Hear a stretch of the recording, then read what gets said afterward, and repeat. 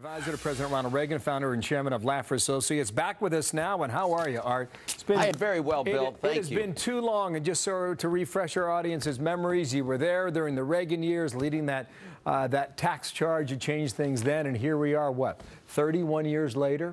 Oh my God! You just heard what the good doctor just said. Yes, Rocky days ahead. You watched the healthcare thing play out and then fail. Are you more optimistic or less?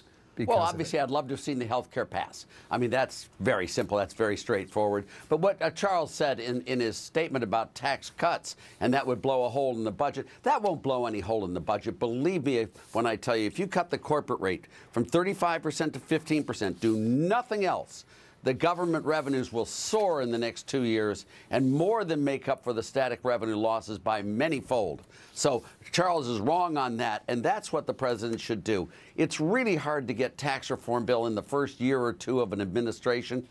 You really need bipartisan support, and there is none today. There wasn't any in 1981 and 82 either. So we need to do that. But you got to remember, life is a marathon. It's not a sprint. We will get health care reform. We will get tax reform. We will. So you're going on record with both then. You're going to get health care reform and you're going to get tax reform, correct? It may take a couple of years, but a couple of years is nothing in the long sweep of time. Well, you got an election coming up next year. So yeah, well, we lost badly in 82. Elasticity in your plans. Grover Norquist writes this, all right? 6 reasons why he believes it'll happen. Speaker Ryan says we are now 97% in accord after he got rid of the border tax. Republicans are very good at cutting taxes, he argues. Yes. Proposals pro-family. It's also pro-middle class.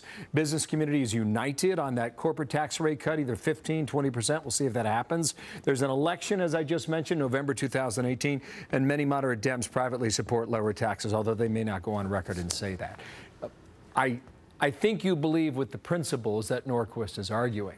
Yeah, I think he's totally right. You can see how people are dubious based on what we just saw play out. Yes, I can understand why people are dubious, and they have a good right to be dubious because this Congress has been dysfunctional, to say the least. But Grover is completely right on this. The Democrats know corporate tax cuts have to take place as well.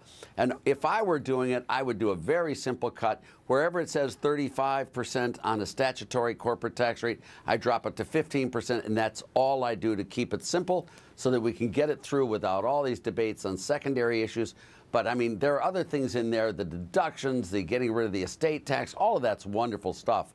But that can wait. The corporate one is the one that's going to shoot the adrenaline into the heart of the economy and really bring us out of this low level. So just in your vision, then, you're going to get the corporate tax rate. I think the corporate tax rate should be done and should be done. The Democrats know it should be done. I mean, I've talked to a lot of them, and not one of them disagrees with it. Now, they want a price from the Republicans, but they know it should be cut and dramatically. All right, Politico writes this, all right, on that same point.